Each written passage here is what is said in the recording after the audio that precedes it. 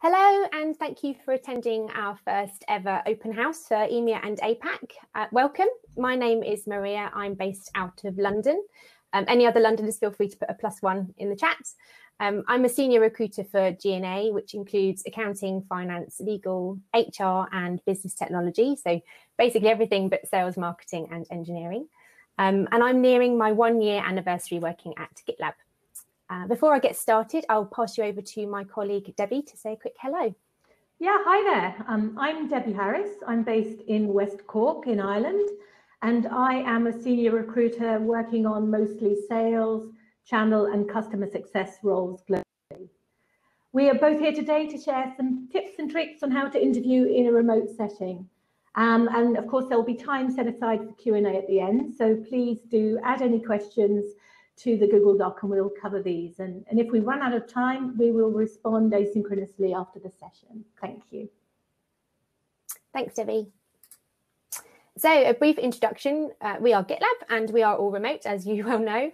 That means no commute and the added benefit of time redirected to home, health, family and our community. I know in these strange times, the majority of us are all getting a taste of the 100% remote work lifestyle, but GitLab has done it from day one, and therefore the company has had a lot of practice within the realms of remote interviewing. We are made up of more than 1,300 GitLabbers in more than 65 countries to date. We are therefore made up of a really diverse team across the world, and most of us have still never met in person. Amazingly, we have built great relationship virtually through the wonders of technology within our teams and across GitLab as a community. We have over 100,000 organizations that co-create with us, and we have more than 3,000 code contributors to GitLab software. So what are we going to cover today? Firstly, before the remote interview, how to prepare, things you need to consider, what to research, equipment, and how to get ready. Then during the remote interview, how to conduct yourself during the interview and what to think about. And lastly, how to assess a remote company and how to understand if it's the right fit for you and what you're looking for in an organization. So let's get started. What do we need to start considering before the remote interview? Firstly, you have to prepare. Get to know the company that you're interviewing for. There are over 7,000 pages in our handbook covering topics like our values, culture, team, pages, and other documentation for you to really set the scene for the company and the role. Take your time and do your research to really understand the company that you'll be interviewing with. One of the first questions you're asked to interview could be, so what do you know about said company? So it's great to have this knowledge to hand to show the interviewer you are serious about your application. For GitLab, the values are a massive part of the company, so it is extremely important that a candidate knows and relates with them. Secondly, prepare your questions for the interviewers. It can be about the company, about the team you're interviewing for, processes, their experience working at the company. Again, this will really show that you have a genuine interest to join the company, your time to really prepare for the interview. Another key aspect to take into consideration is making sure you have to familiarize yourself with the platforms the company is using in the interview process. So check your technology. Make sure you install and get comfortable using the platform. And if you're facing any technical challenges, try to report them before the time of your interview. You should also set up the best possible circumstances for the technology to work. For example, asking others in your household not to stream TV while you're doing the interview. Hold a practice interview with a friend or a family member to make sure that you are comfortable using the software and they can clearly hear and see you. Here at GitLab, we use Zoom, but other companies use other software for video, so ensure you leave time to prepare and download the app so that you have the best possible chance of it working smoothly when the time comes. In addition to software, check your hardware. Use headphones with a microphone, ideally. Test your microphone and your camera beforehand. Some people use their phone for video interviews, iPads, or their laptops. Just make sure you feel comfortable with whatever you are using. And optimize your environment. Think about where you are. At the moment, we're all at home. So optimize your lighting. See the examples in the slides. You need lighting in the front and not behind you. Ensure the angle is straight on, so you're not looking up or down at the screen. This may mean elevating the laptop or the camera itself. It's also important to choose a comfortable and quiet place to take the interview with no noise or distractions. This is sometimes challenging in a home environment, I know. It can be a strange concept, particularly the first time you do it. Treat it like a face-to-face, in-person interview, just with a screen instead. And make sure you are sitting or standing comfortably. And no one knows you better than you do. So take your time to read and really familiarise yourself with your own CV. Obviously, you know better than anyone your experience, but it's always good to do a recap and really familiarise yourself with your past experience, projects you've been involved in, and your career highlights. Be prepared so that you can highlight these key things to show that you offer a future employer, show what you can offer a future employer during the interview. And lastly, make a plan and pace yourself. Be aware of the time that's allotted for the interview. It may be 30, 45 minutes, which is typical time blocks at GitLab. Therefore, there can be a lot to cram into that time. Try and be concise and ensure you keep to relevant topics. Prioritise what you want to highlight during the time in the interview to ensure your key transferable skills and experience is covered. Block some time before and after the interview to ensure you aren't rushing for the call, but also able to relax during the call, knowing you have some time afterwards to reset after the interview. Next, Debbie will continue with a presentation on tips during the remote interview. Thanks, Maria. So Maria touched on how to prepare before a remote interview. So I'll share some things to bear in mind during a remote interview. And some of these will sound obvious, but you would be surprised how often things can be overlooked. So much of the advice we will give can easily apply to a traditional face-to-face interview, and so things will sound quite familiar. So some of the key tips, in our opinion, are maintaining eye contact with the interviewer and not forgetting to look into the camera. If you're using several screens in your home office setup, be aware of exactly where your camera is located. Keep your intonation and body language positive and engaging as if you were in the interview room physically. Keep calm if things go wrong. Sometimes technology is not on our side and you can encounter problems in a remote interview. This will demonstrate that you know how to deal with challenging situations and are adaptable. Be on time. That might sound obvious, but even though you're remote, it's just as unprofessional to keep your interviewer waiting. So put a +1 on the chat if you're like me and have 1,000 tabs on your laptop open sometimes. So when on a remote interview, just have your notes and don't browse the internet for answers. The interviewer will notice that you are a bit distracted. Another important aspect is having talking points prepared for your interview because it will show that you are prepared for the interview, demonstrate your understanding of the organization, relate your experience and knowledge to the job description and the team you're aiming to join. And if you are nervous, it can be easy to talk over the interviewer, so it helps you slow down if you slow down to have things prepared. Keep an eye on the time, make sure you're not going off on a tangent and are answering the question being asked. And be succinct, but also mindful to relate your answers to the requirements of the role.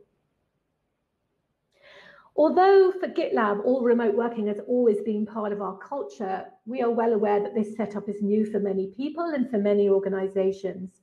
It was forced by the pandemic, but companies and people now more than ever have to adapt to remote.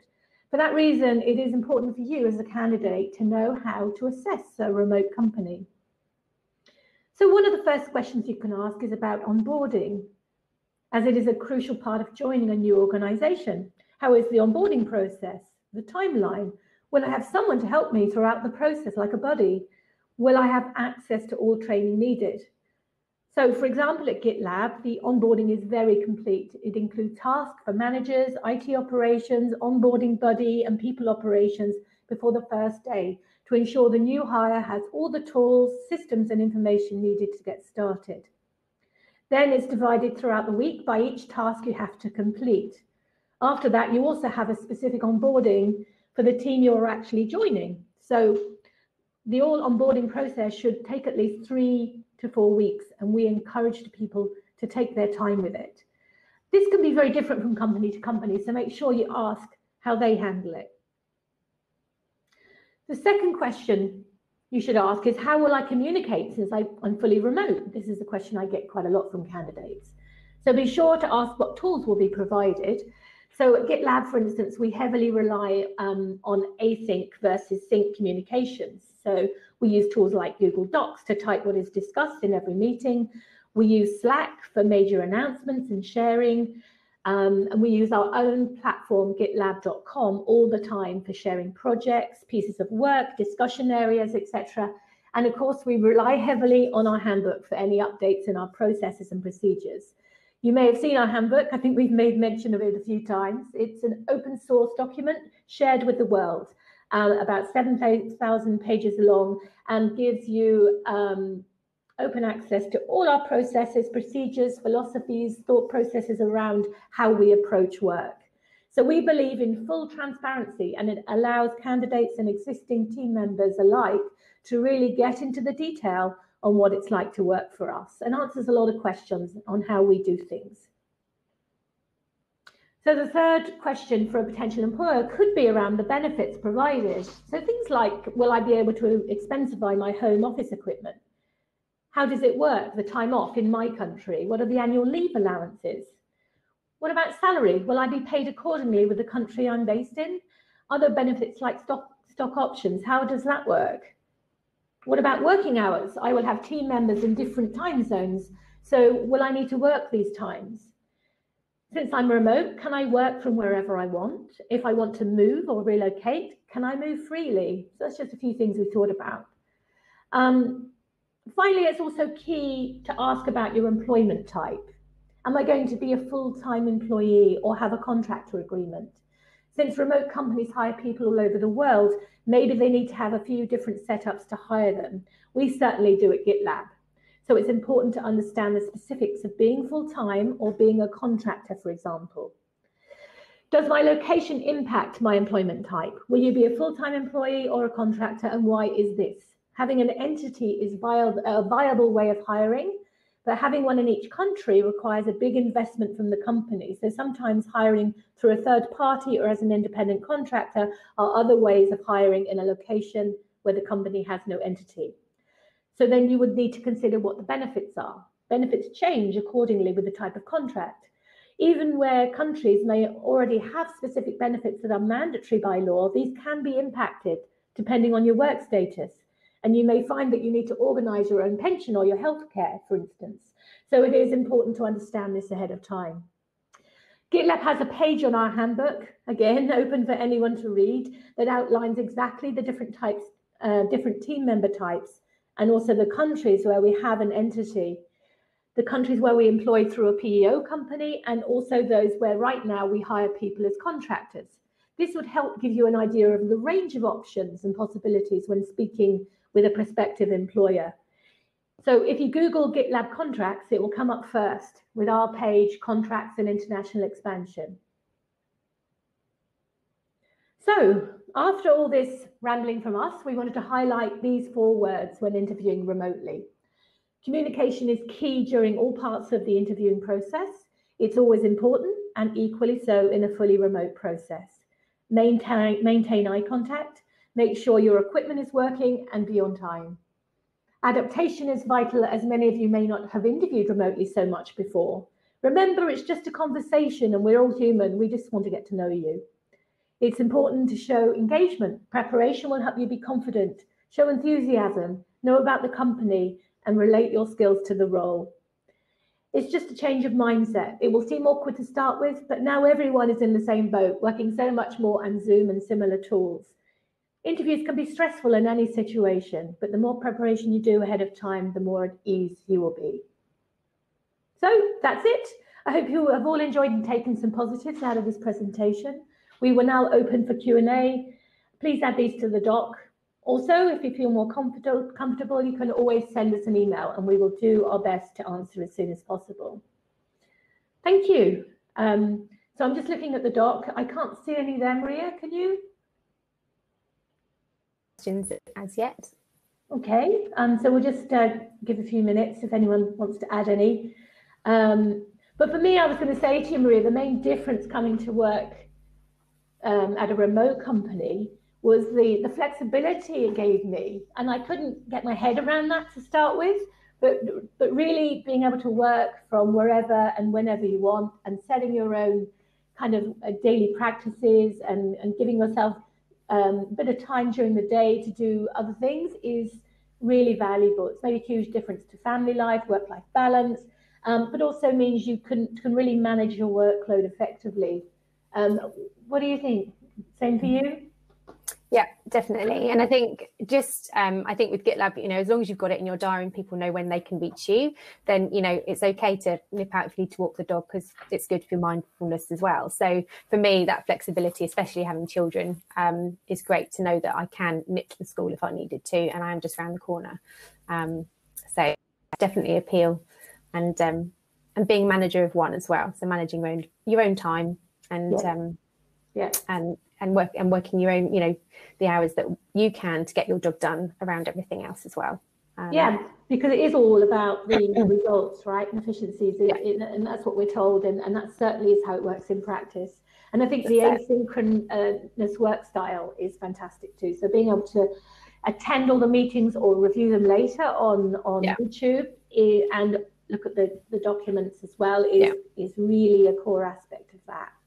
Yeah, a huge amount of communication, which helps in your everyday, definitely. You don't never feel like you're missing out on anything, no matter what time zone you're in. No, and it's good, isn't it, that if you have an interest in other areas, so if you're really interested in, say, for example, what marketing are doing, or what's happening in sales, or anywhere really, you can always view those notes, look at what's going on within the GitLab.com platform, and also look at the meetings or be on the meetings, which is cool too. Absolutely. Yeah, it's very transparent. Yeah. And I mean, the remote interviewing aspect, working the hours you can, hopefully then you can accommodate the different time zones that candidates are in as well. Yeah. So you work your diary around that as much as you can. Great. Exactly. Any other questions? Don't think there are there? No, we obviously answered them all. We've been very efficient. I doubt it, but anyway. Although there's one coming. Here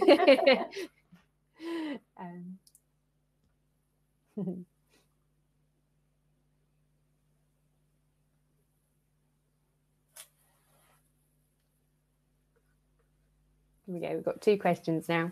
Should I verbalise? Yeah, do. So we have one question. Do you check reading skills up front? Because some people have a hard time reading a lot of docs. That's a good question. Yeah, it is a good question. I would say we probably don't check reading skills up front. For some roles, for some positions, there are kind of assessment tests and things pertaining to the role, though. So, for example, for a technical account manager, we might send them a brief to present on a demo call, things like that. Or for some roles, there may be we ask for a piece of writing to be done. But not specifically reading. So that's an interesting one. We'll have to talk to the people group about that and see whether there's something we should think about. Yeah. And Alkana is saying, what practices did you incorporate in your daily work prior to the interview at GitLab that enabled you to adapt faster to remote in the way that GitLab prefers? That's another good question. That's a really good question. I mean,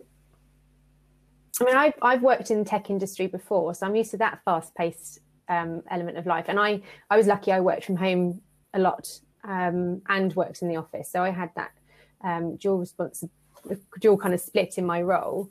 I guess practices to incorporate in my daily work.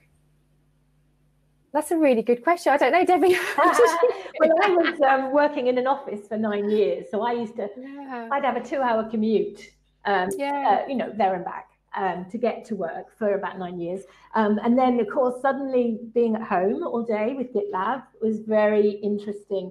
And I found myself adapting in certain ways, in that making sure there was a structured time for going for a walk first thing in the morning, making sure there was time to review my emails and all my Slack chats first thing in the morning, and prepare for interviews and all of that. So it was probably very similar to how you would, once you get into the office, what you do, but you just learn to adapt to the time and the extra time, actually. I think I had to be very determined to make sure that the extra time that I got from not commuting, that I really made sure I did something really valuable to me with that time, rather than simply working harder and for longer. So yeah, things like getting outside, taking time to do things I enjoy. Yeah, I guess, I mean, my mornings are just more relaxed now. I don't have to worry about getting the children somewhere before I have to get the train anywhere. But now I get to take the kids to school each morning, and I get to walk the dog during the day if I don't do it before work. So it is a lot more relaxed, and I think that actually prepares and sets me up for the day, because I can incorporate that exercise into my day each time. So yeah, and I think we've had to get used to the whole documentation thing as well, which is so valuable and so part of our DNA really now, right? So we document everything, including, on all meetings, as we've already said, and Slack communications within group chats, things like that, which helps. I think it just means people can work and find out the answers to questions anytime, wherever they are. Yeah, and I think that's probably one of the biggest changes and challenges, is keeping up to speed with everything. And using that, as part of your routine, is remembering to look at the Slack channels that you need to be looking at, like updates from GitLab and in general, company FYI and things like that, just to keep up to speed with everything, because there's a lot coming through in the night, especially when the US are on, to keep in mind and catch up on in the morning. Yeah, exactly. Yeah.